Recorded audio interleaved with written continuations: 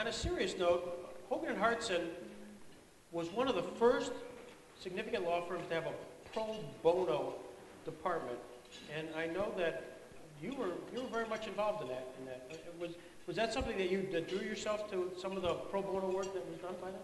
Well, to be honest, it was mostly for the experience.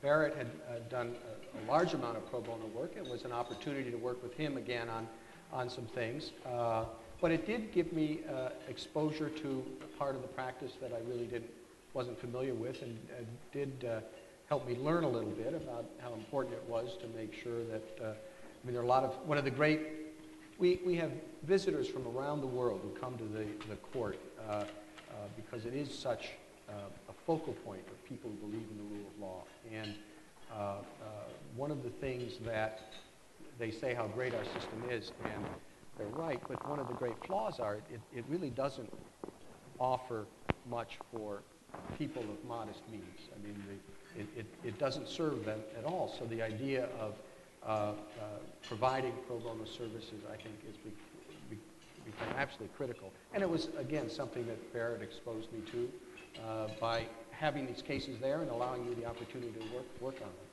You were kind of in the forefront of that, Barrett, weren't you? I mean, as far as just having your firm sort of really recognize that that's really part of the responsibility of the firm, right? Yeah, we felt very deeply that, and particularly it was at a time when people being sentenced to death did not have either any representation or adequate representation.